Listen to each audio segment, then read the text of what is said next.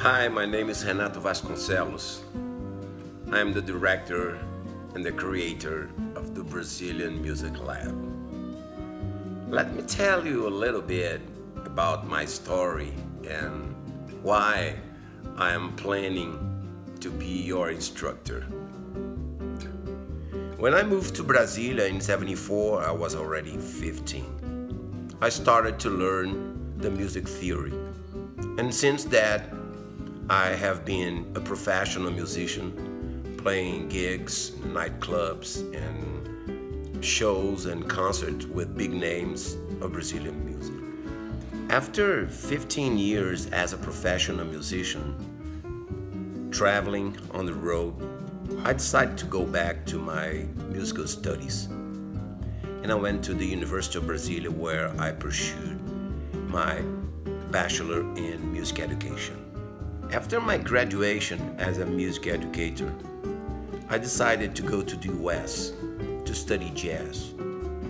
The University of Louisville gave me a scholarship. I had the pleasure to study with excellent musicians, including Jamie Aebersold, the great publisher. And we became friends, and Jamie realized that I could help him in his play-alongs, doing one volume dedicated to Brazilian music. And we did this. We released the volume number 124, which is called Brazilian Music. Since 2006, I'm part of the IASJ, International Association of Schools of Jazz. And I had the chance to meet musicians, teachers, students, administrators from all over the globe: Japan, Greece, Russia, South Africa, France, Finland, Switzerland, Sweden, whatever place in this planet that has a jazz school is part of the IASJ.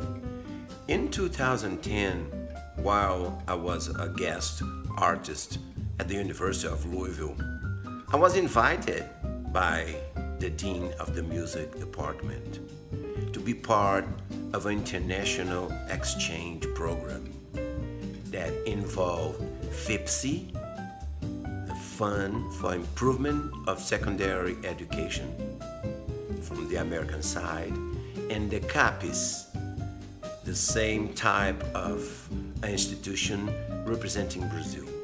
So we had students, Brazilian students going to Louisville or Cincinnati, and students from Cincinnati or Louisville coming to Brazil, staying in Brasilia or Campinas.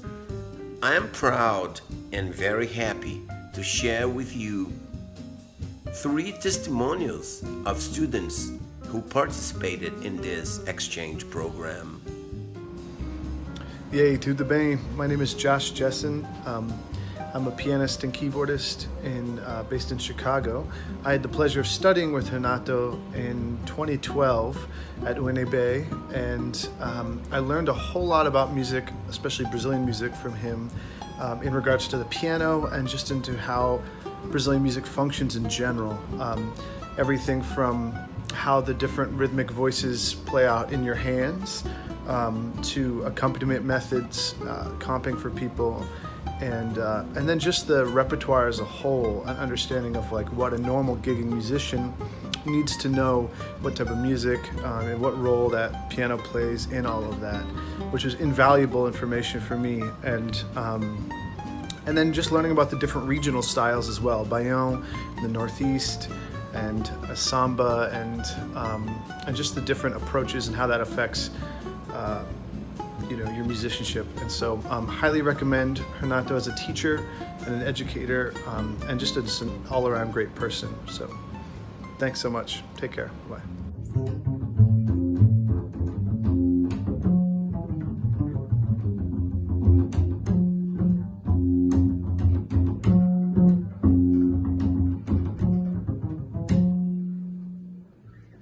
Hello, my name is Jonathan, and I had the honor of studying Brazilian music with Renato Vasconcellos when I was an exchange student in 2011. In addition to learning all about Brazilian styles and rhythms, I also got to learn a ton about the culture and the history behind this great body of work.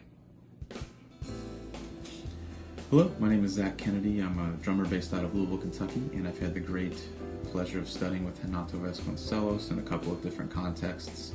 I was able to take a Brazilian styles course with him at the University of Louisville while he was a visiting professor, and I was also lucky enough to go on exchange to Brasilia, Brazil for 6 months and be under his mentorship there.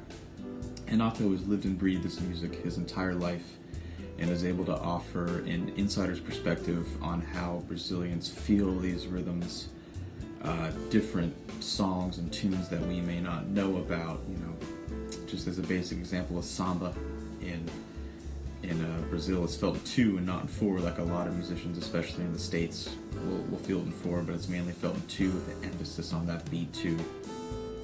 And going past the bossa and the samba, you know, he knows all about MPB and the different rhythms there, maracatu, Ixexabi, and a couple different ones that I really remember from my time with him. I've been fortunate enough to not only be mentored by Renato, but to consider him a friend. I'm also very proud and happy to share with you the testimonials of 3 of my teachers during my time in the US. They all taught me a lot about jazz. But when the door was shut during our lessons, they all asked me, please, tell me something about Brazilian music. I was kind of flattered, so I was very happy to share with them the same way they shared with me everything they could in terms of jazz. Hi, my name is Phil DeGreg. I'm a professor emeritus in jazz studies from the University of Cincinnati College Conservatory of Music. And my good friend Renato Vasconcellos was my introduction to the world of Brazilian popular music, beginning in the late 1990s when I first visited Brazil and played a jam session at his house, which was a great experience. Renato's a wonderful teacher, and I've learned so much from him over the years about music. He's directed me toward important Brazilian artists and shown me a lot about the rhythmical subtleties of style, particularly about interpreting the notation from songbooks, understanding 2/4 time signatures, which was not so obvious to me as an American, but now reading Brazilian music in 2/4 is the most natural thing. It's really obvious why it's notated that way to me now. We've had lots of discussions about the cross currents of both American jazz and Brazilian popular music, both about the history and the sociological aspects as well as the musical aspects. Renato's just a wonderful player and teacher and compassionate human being, and I'm so glad he's been a part of my life for the last 20 years. I wish him all the best. Thank you. Hello, I'm here today on behalf of Brazilian Music Labs. Renato Vasconcellos invited me to speak to you today for a minute about some of the subtleties of Brazilian music. Fortunately, I had the opportunity to learn from Renato personally and implement some of these styles and techniques into my approach to Brazilian music. As an American, I needed all the help I could get, and Renato was very helpful. One of the first things he taught me was the concept of reading Brazilian sheet music in 2/4 time, which as a jazz player, we're so ingrained with the 4/4 eighth note feel that reading in 2/4 with the 16th note notation helped me to lighten up my feel. He also stressed the importance of accenting beat 2, the surdo beat, and that also made a lot of sense when I listened back to recordings. I could hear that stronger accent on beat 2. The other thing that Renato was very helpful to me with was the comping rhythms for the bossa nova and the samba, and he introduced me to the partito alto. Now, I know there's many dozens of styles and feels in Brazilian music, but we kind of started with these several styles, and it was extremely helpful to me. So please stay tuned to Brazilian Music Labs, and you will really learn a lot from Renato. Thank you so much. Hi, my name is Mike Tracy, and I'm very pleased that my friend Renato Vasconcellos has asked me to say a few words about his new project, the Brazilian Music Lab. Renato and I have known each other for over 20 years as close friends and musicians playing music together, jazz and Brazilian music. I can't thank Renato enough for what he's helped me do to learn about Brazilian styles, Brazilian composers, the bands, how people play, the overall style. It's been invaluable to me.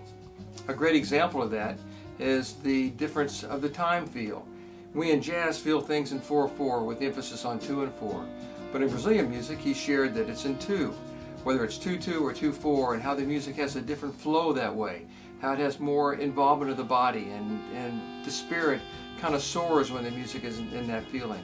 So I can't thank him enough. I know if you take his class, you'll find he's a wonderful teacher, a wonderful musician, and somebody who really cares about you learning. So enjoy his class. Maybe we'll be there together. Thanks a lot. Bye-bye. Oh, by the way, you're listening to Renato and I play Surfboard by Antonio Carlos Jobim. We recorded that a few years ago. It's a great pleasure playing with him. Thanks, Renato, and good luck.